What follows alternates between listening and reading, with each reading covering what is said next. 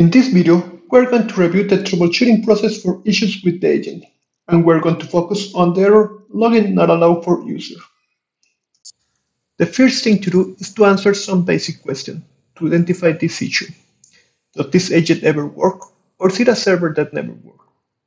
If you have many application servers, is this happening on all of them or only one? Is this problem intermittent or always having the same issue? With above questions, you can narrow down and use only one observer and one target and verify if all other targets have the same issue. First, we set the agent on debug to get more details. Once it is on debug, we're going to reproduce the issue. Connect to the application server and open NSH. Try the agent info to the target and see the error message.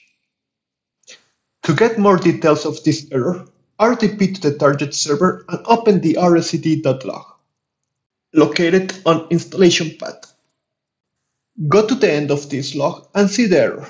In this case, the error says, account restrictions are preventing this user from signing in. For example, blank passwords aren't allowed, signing times are limited, or a policy restriction has been enforced. This user can sign in because this account is currently disabled. To fix this problem, we're going to check the agent account.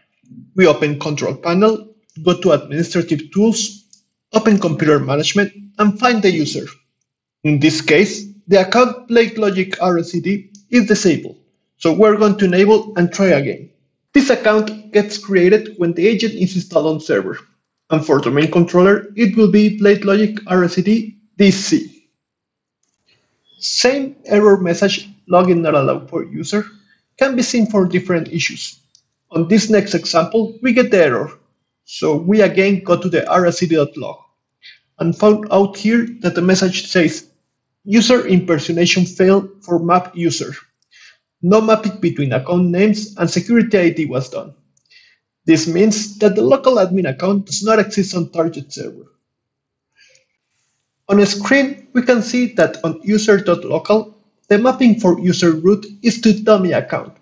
So we're going to modify to map correctly to an administrator account that does exist. Please note that the mapping can be done on export, users, and users.local. Agent info will now show correct output. Another example with same error. If we go to rscd.log, we see the message, user impersonation failed for map user logon failure. The user has not been granted the requested logon type at this computer. We need to confirm that the BladeLogic RSCD and the map user have been granted with logon as batch and are not listed in the denied logon as batch. To do this, we go to Security Policies, under Security Settings, Local Policies, User Right Assignments, and search for the denied logon as batch, and confirm that map user or BladeLogic RSCD are not here. We confirm that these are listed on logon as batch.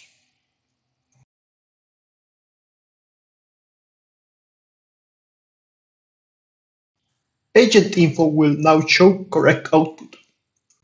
For more how to fix errors on agent connectivity issues, don't forget to check the troubleshooting guide that can be found on Docs. Thanks for watching.